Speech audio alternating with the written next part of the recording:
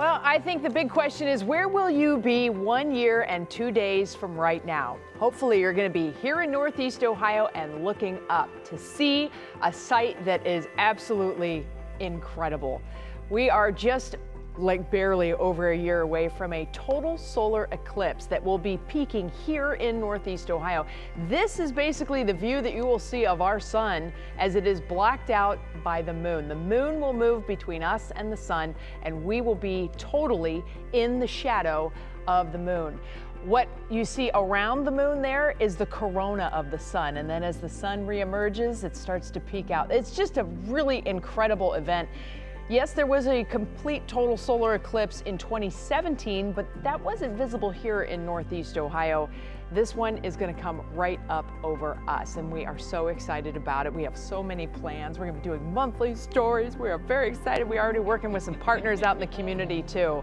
And remember, this is basically when the moon she's got her visual aids. comes between us and the sun. So you can see the blotting out effect that will be there. I know. I had craft time in the newsroom today. Very exciting. I love it. But we are obviously very excited about this. NASA is going to be amping up their presence here in Northeast Ohio too. You're going to hear a lot more about that. They have literally just within the last half hour released that NASA will be a sunspot. Cleveland will be a sunspot here for NASA, which means we get to be a part of their broadcast too. So a lot of exciting things to come for that. And yes, it will be taking place Monday, April 8th, 2024. And the eclipse will begin at 1:59. That's when the moon begins to move in front of the sun. Totality, when that moon's disk fits perfectly in the disk of the sun, that begins at 3:13. The peak of totality is at 3:15.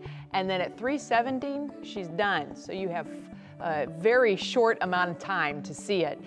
And the partial eclipse then will finish at 4:29 p.m. So we have a few hours where we get to see this whole thing taking place, but it's only 3 minutes and 58 seconds of the really cool stuff.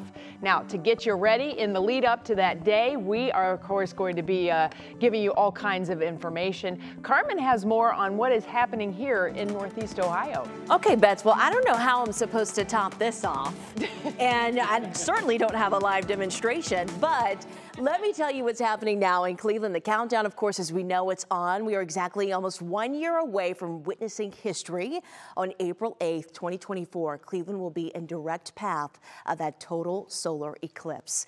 We'll have a front row seat to the spectacle in the sky. The Great Lakes Science Center tells me the total solar eclipse will last all of just about 4 minutes. The eclipse's path will cross right over Cleveland, and this weekend, the Great Lakes Science Center will host an eclipse countdown kickoff event. I have tons of hands-on programming to teach everyone how to safely view an eclipse. We're trying to prepare everyone in Northeast Ohio. It's going to be a very big deal. These things don't happen that often. The next time a total solar eclipse is going to happen in Cleveland is in 2444.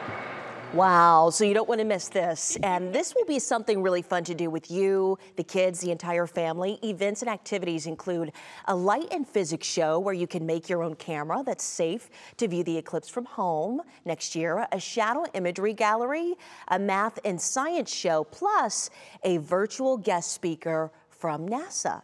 The solar eclipse countdown kickoff at the Science Center will be this weekend. That's Friday and Saturday from 11 a.m. to 3 p.m. and it's included with general admission. And leading up to it, we will have crafting with clay.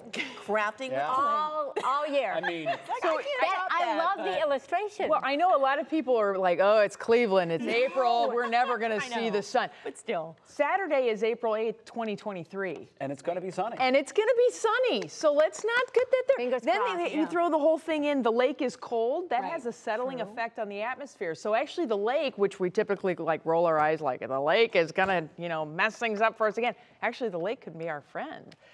So we if obviously, it's cloudy that day, it'll be even darker, if right? it's cloudy, we'll still get dark. We just don't get to see the corona and the really cool stuff. It is truly like just, you can't even describe it, how amazing it is. And it's so short. As soon as it's over, you're kind of like, oh man, that's it. But then you try to tell everybody what it was like. It's really eerie too, because we saw it in Georgia full, and it's just you feel like, what is happening? And you can Shadows, feel color. the crickets and everybody, all the little critters going, wait, what is happening? Because all of a sudden the birds are gone, the crickets are out. Street lights come on. It is bizarre, but it's Can't wait.